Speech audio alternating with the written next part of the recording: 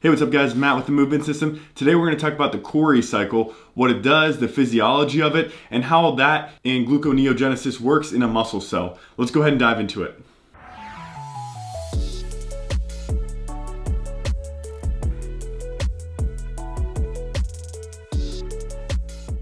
Alright, so let's give a little bit of background on what we're looking at here.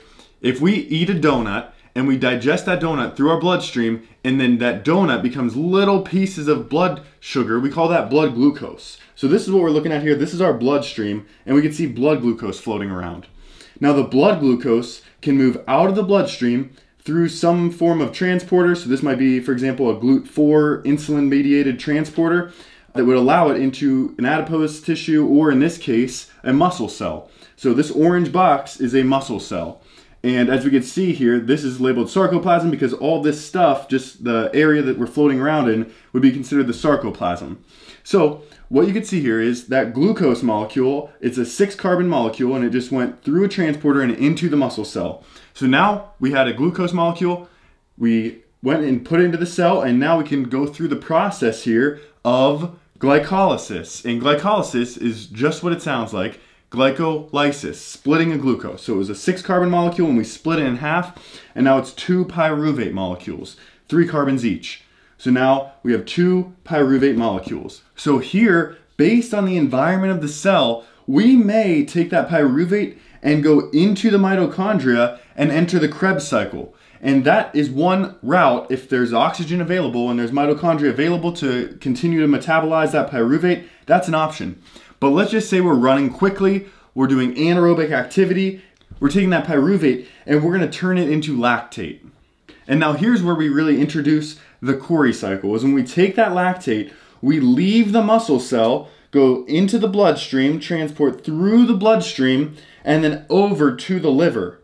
Now, this is one way that gluconeogenesis can occur, is going from lactate out of the muscle cell through the bloodstream to the liver, turning that lactate back into pyruvate, and then turning that pyruvate back into glucose that can then be used for energy.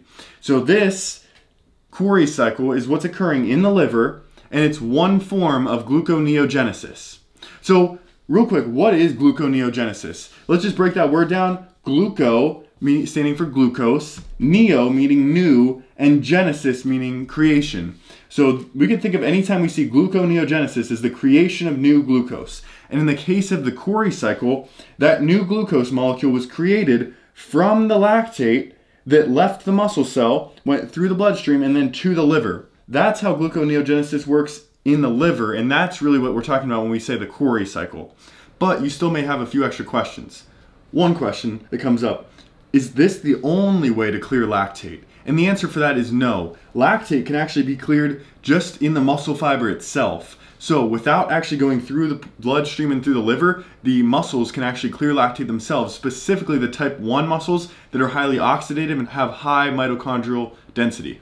Another question you might have is how long it takes to clear lactate. So after an anaerobic or a hard interval workout, lactate will still typically clear within 1 hour, and it's actually cleared faster by active recovery. So for example, doing a light jog or a walk at about 60 to 65% of max heart rate tends to clear lactate faster than just passive recovery.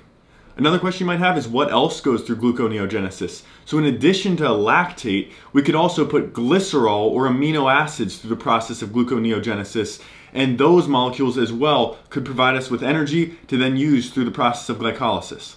Another question you might have is how this interacts with the endocrine system and the hormones. Now, the Cori cycle is largely stimulated by a drop in blood glucose because our body wants to continue to have a supply of glucose in the bloodstream to fuel the brain and the muscles. But in addition to that drop in blood glucose, things like cortisol, glucagon, the catecholamines, epinephrine and norepinephrine, thyroid hormone, or growth hormone could all be involved in the process of stimulating gluconeogenesis. So the Cori cycle is really just one process that the liver does. The liver is also important for excreting things like cholesterol, hormones, and drugs from the bloodstream, as well as aiding in the storage of nutrients. For example, breaking down polymers of glycogen into glucose, which can then go through the bloodstream. So just to review, the Cori cycle occurs in the liver. It takes lactate, turns it into pyruvate, and then into glucose, which can then go back into the bloodstream to then go through glycolysis. Alright guys, I hope that video has been helpful for you. If it has, go ahead and hit the like button. If you want to learn more about exercise science and kinesiology and strength conditioning, go ahead and subscribe for more videos like this. I'll see you guys in the next one. Thanks.